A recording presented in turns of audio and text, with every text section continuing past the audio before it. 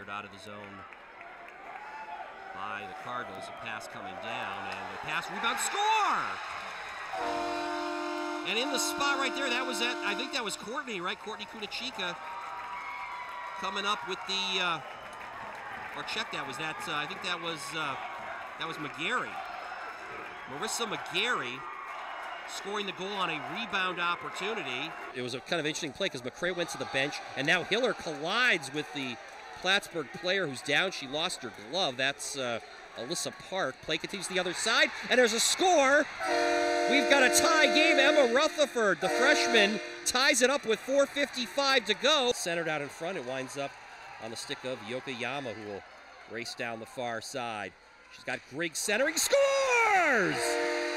Beautiful centering pass to Grigg, and RIT will go back to the national championship game tomorrow night.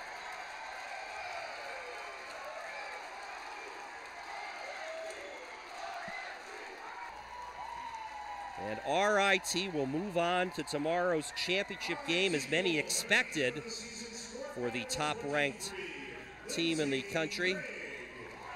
They survived this one